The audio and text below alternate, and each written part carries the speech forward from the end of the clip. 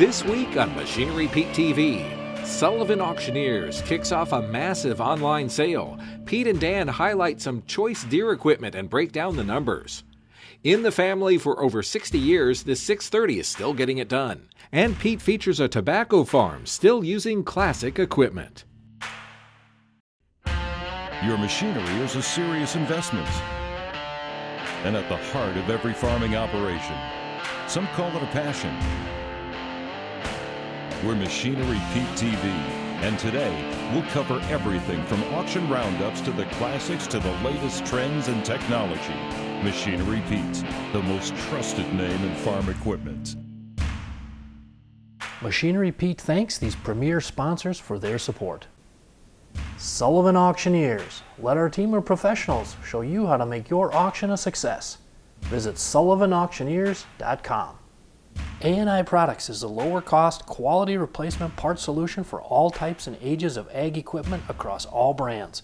Visit aiproducts.com. For farmers working to lift, change, and repair tires on their home farms, check out the Tire Grabber at thetiregrabber.com. Hey folks, welcome to the Machinery Pete TV show. Today, a special treat for you. We're going to drop in on our good friends at Sullivan Auctioneers, of course, sponsors of our TV show for many years. And we're going to check out their Farmer Dealer Online Only sale. This is a huge sale. A lot of the equipment is right on their lot in Hamilton, Illinois, but honestly, equipment from all over the country. And today we're going to focus in on a local farmer's retirement line within the online sale from Miller Farms. And I tell you what, there are a couple items I think that could be hot sellers today. A 2013 John Deere S550 combine, 844 engine hours. These smaller capacity combines, very hot in the last few years. And also the feature item on our show today, a 2013 John Deere 8235R tractor with under 1,000 hours on it. Now before we watch those, I think hot items sell. We got to check out the latest farm equipment news.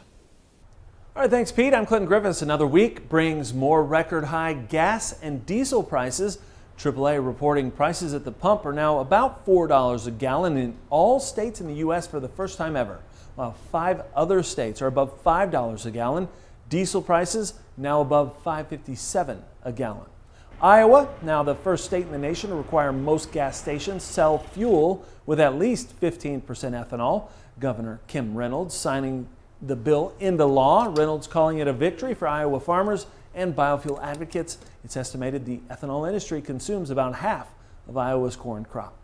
An update on an ag company recently hit by a ransomware attack, AGCO, providing details on efforts to restore its systems following the attack earlier this month. Now, AGCO is a worldwide manufacturer and distributor of ag equipment and infrastructure. It says a majority of the production sites and parts operations were impacted, and they're back up and running. The company says it expects to recover fully by increasing production over the rest of the year. Now let's check on some recent auction prices from around the country.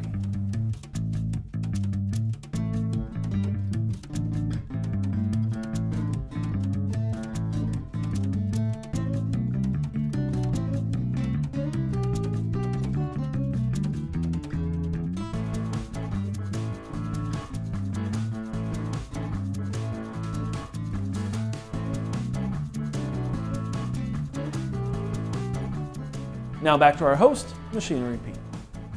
Stay with us folks. Coming up, we're going to watch a 2013 John Deere S550 combine sell. Now these good used smaller machines, they've been attracting a ton of bidders lately.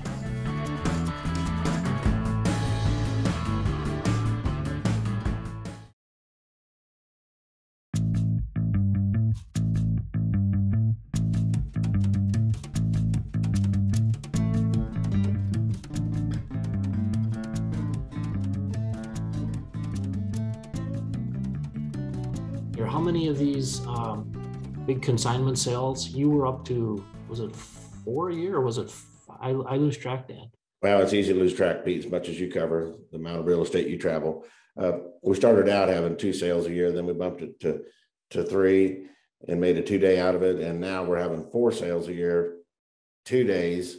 And we're even talking about maybe bumping it up more because we're having to shut it off early. This thing just keeps growing and growing and getting more stuff across the country. And it's not just a little local market anymore. It's a worldwide market. I'm curious, Dan, again, on situations where farm retirements happen within a big sale like this of yours, or obviously you guys do an awesome job if folks want to have their own event. What are people saying about that decision they're making? I'm just curious. We kind of leave it up to them, Pete, if they want to have their own event. And of course, a lot of them do.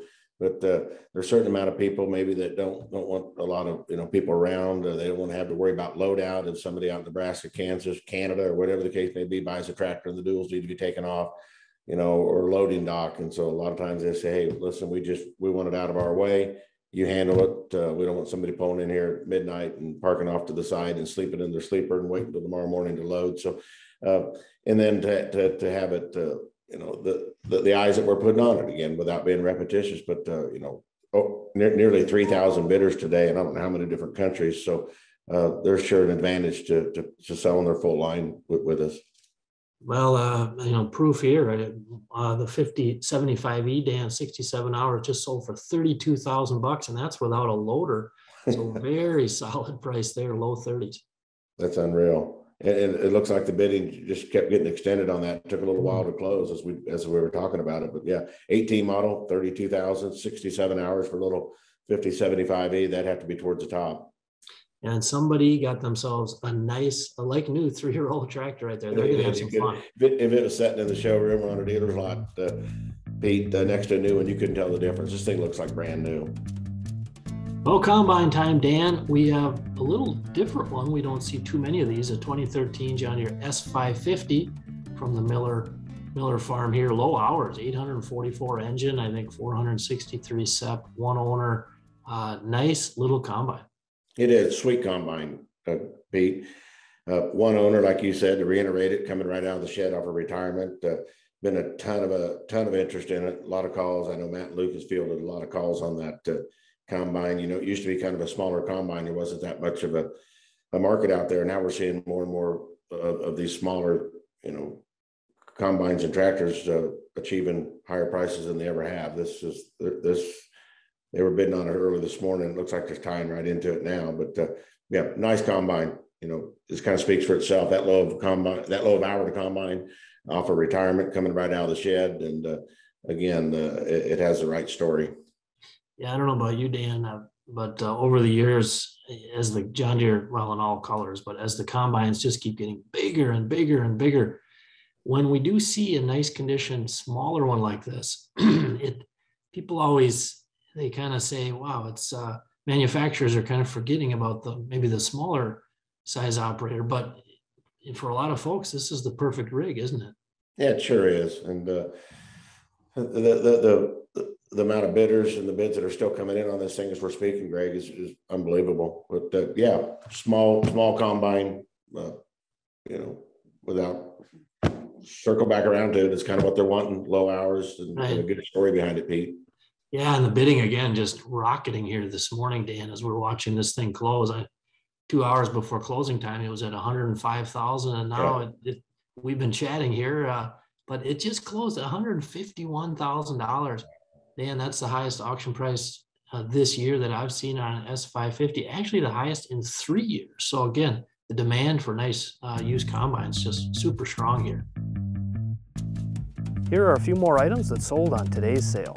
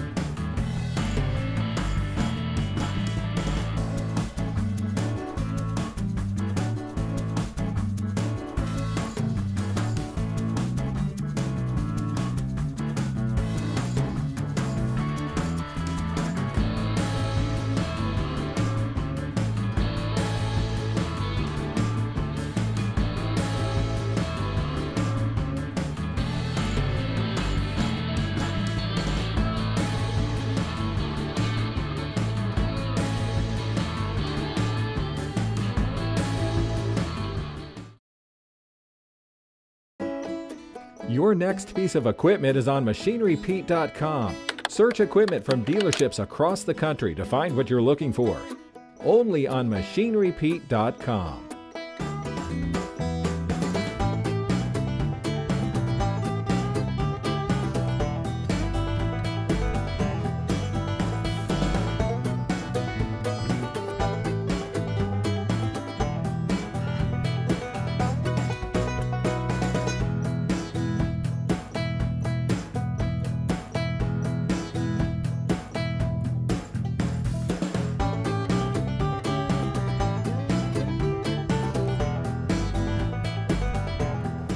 Welcome back to Tractor Tales, folks. This week we're off to central Indiana to learn about a classic John Deere. This 630 was purchased in 1959 and has been in the family ever since. Today, owner Greg Barnes takes us out to the field to show us what this beauty can do. It was my granddad's biggest tractor he ever farmed with. And when he passed away, our family gave it to my brother and I, and we had it redone about 20 years ago, and we've been playing with it ever since. It's a lot of fun. We don't have a farm, but my granddad did, and we just come out for plow day, and I plow gardens on the side when people call me and ask me about it. They completely went through everything, painted it, done some motor work to it, and then we just put new tires and rims on it yesterday, actually. I'm pulling a fully mounted 3-bottom, 314 bottom plow, plowing on cover crop, and it's a little slick out today. We're just going to keep it in the family as long as we can and keep playing with it. And we take it to the county fair and things like that. To me, it's real important. It keeps a lot of camaraderie, keeps the young kids involved with the antique part of the tractors. They seem to really enjoy it. Most of them don't know how all this older equipment runs and works. They're used to the newer stuff with an air conditioner.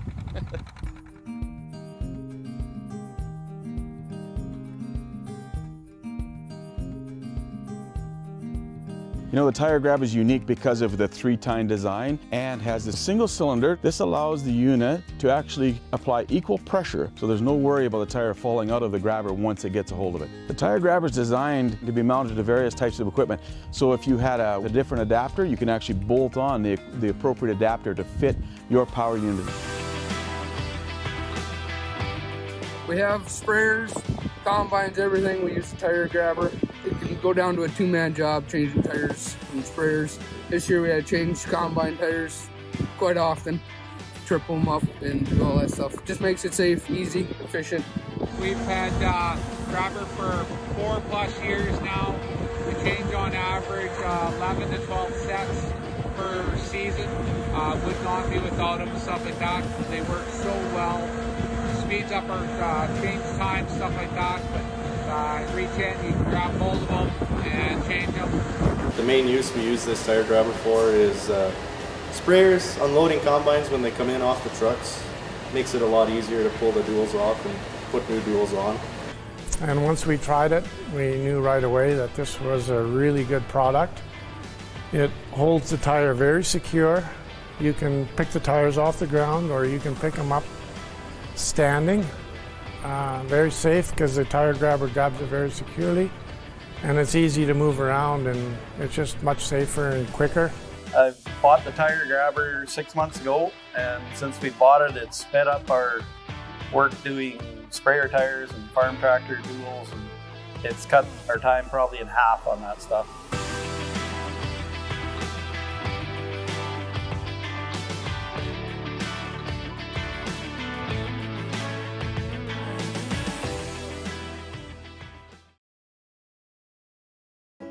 Hi Greg, I'm standing in front of this 2013 John Deere 8235R tractor. It has all the options you'd want on a tractor: power shift, mechanical front, auto track ready, 60 gallon per minute hydraulic pump. It was brought to us by the Miller Retirement from Alexis, Illinois. They bought it brand new and they farmed about 300 acres. Shedded every single night, and it has 990 hours on it. Just a beautiful tractor. Yeah, it is, Pete. And with the demand for that size of a tractor in that year, and the availability of those types of tractors are not out there. So That's kind of the reason there's been so much activity on this tractor. Been a lot of lookers. I know I saw you out on the lot and walking through. Didn't have a whole lot of chance to stop and visit with you, Pete. But a lot of people looking at that tractor, the year, the hours. A retirement coming right out of the farmer's machine shed. Wow, it's got a lot of action going on it. Yeah, it's funny, isn't it, Dan? You think back a few years ago. Well, I say a few, but 4, 5, 6 years ago, when dealers had tons of these things sitting on the lot. Yeah. And here we are now, late summer 2021, and you've got a 13 model with low hours, low hours like this. The demand is just, the auction prices we've been seeing just skyrocketing on these things.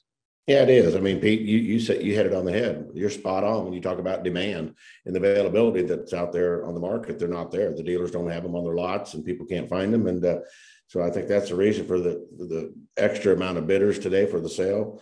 Different countries that are logged on bidding, and it's surprising. But I guess when you stop and take a step back and see what's out there, maybe it's not so surprising. But these prices are really strong here today.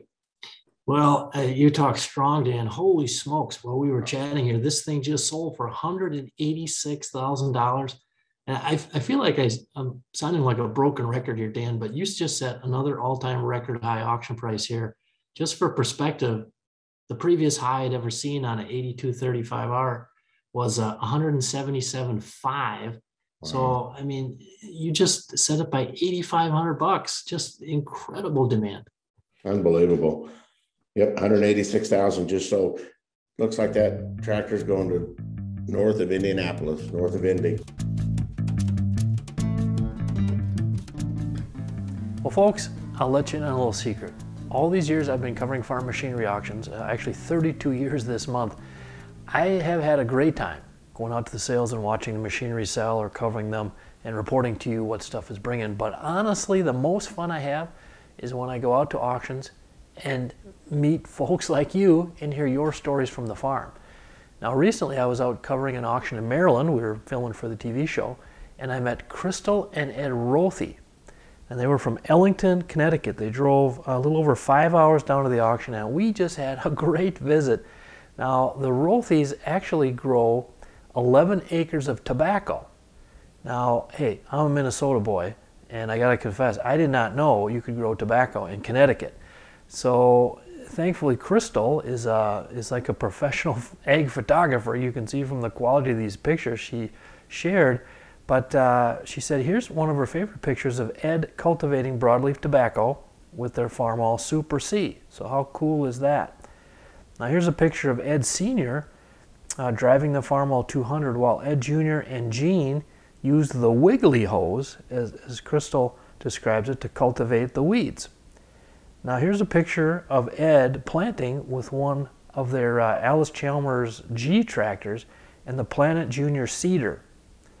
And here's a picture of Ed Jr. and Ed Sr. spearing tobacco together. And again, all new to me as a Minnesota boy, kind of fascinating.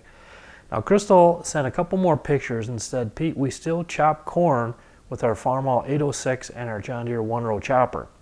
And we actually have a pair of homemade dump carts hooked to the Farmall M and the Farmall Super MTA.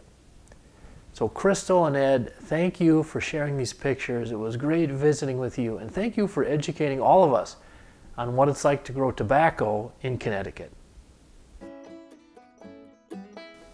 Well, folks, thanks for joining us this week on Machinery Pete TV. Always great fun to catch up with my great friends at Sullivan Auctioneers. They're a huge Absolute Farmer Dealer online-only auction.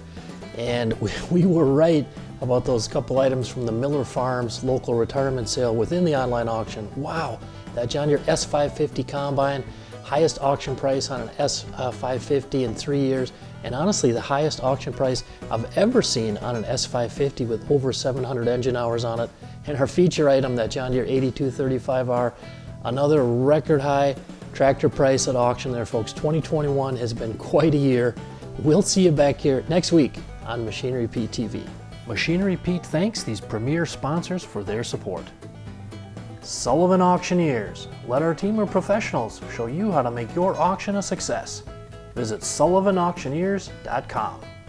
A&I Products is a lower cost, quality replacement part solution for all types and ages of ag equipment across all brands. Visit aiproducts.com. For farmers working to lift, change, and repair tires on their home farms, check out the Tire Grabber at thetiregrabber.com.